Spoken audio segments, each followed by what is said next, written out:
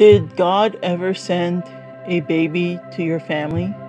How exciting! Isaac and Rebekah must have been doubly joyful.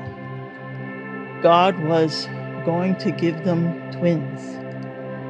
The baby struggled inside Rebekah. When she prayed, God said to her, 2 sons would lead 2 nations, and the younger one would be greater.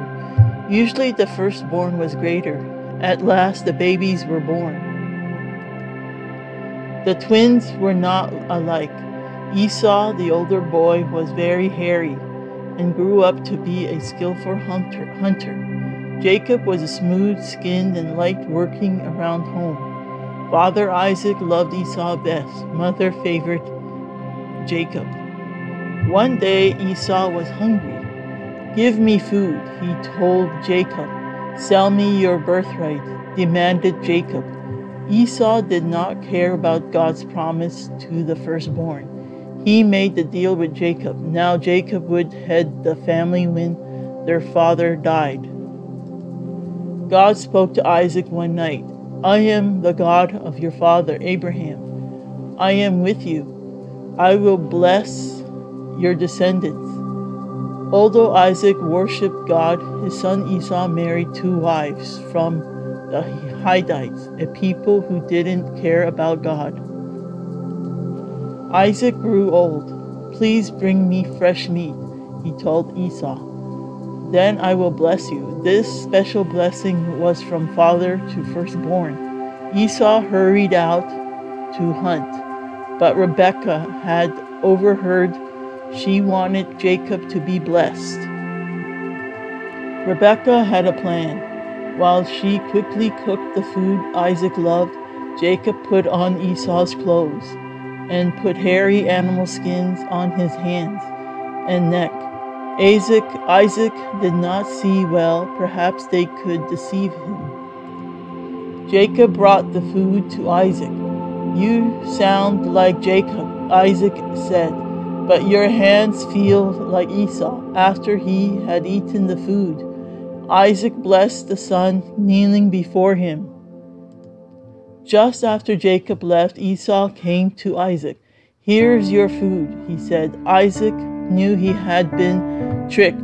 "I cannot change the blessing," he cried. Esau's heart filled with hatred. He decided to kill Jacob. Rebekah heard Esau's threats. "Go to your uncle's house," she told Jacob, "until your brother forgets what you have done."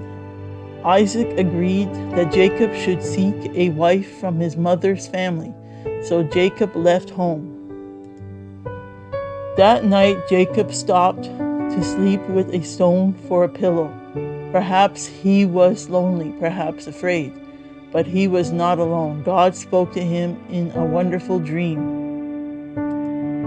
"I am the God of your fathers, Abraham and Isaac. I am with you.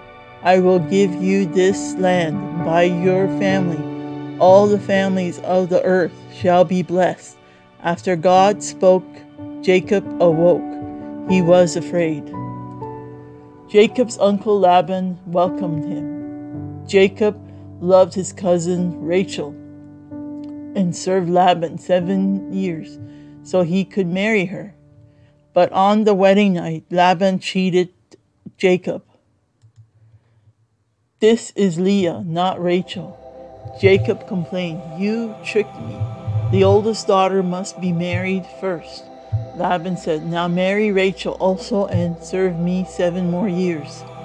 Jacob agreed. Perhaps he remembered his own trickery towards Isaac and Esau. Jacob had 11 sons. As years passed, he longed to take his family back to Canaan. His parents were there, but so was Esau, who had vowed to kill him. Was it safe? One day God told him to return.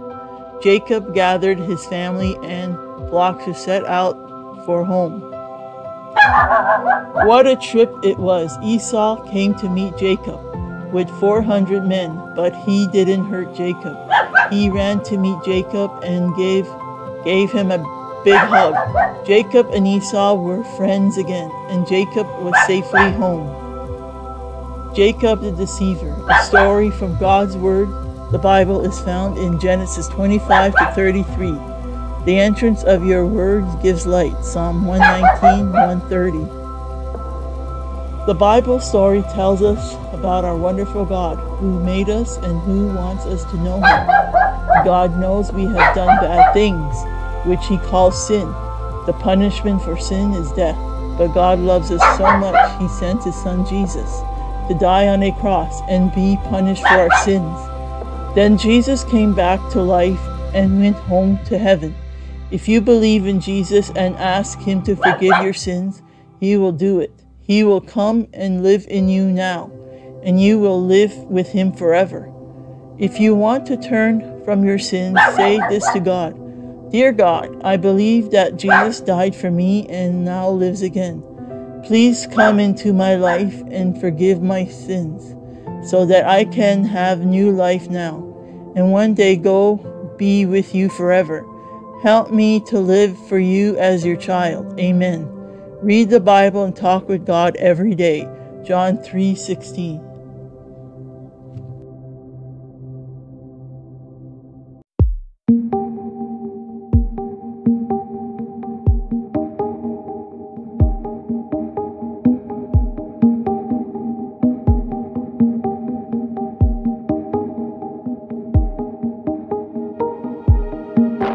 Beyond the veil, behind these walls, before an altar ordained with gold, stained glass vases, all I see in all that glitters.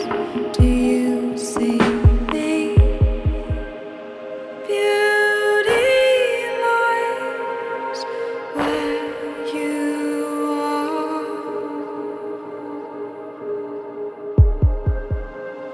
Will I find you here?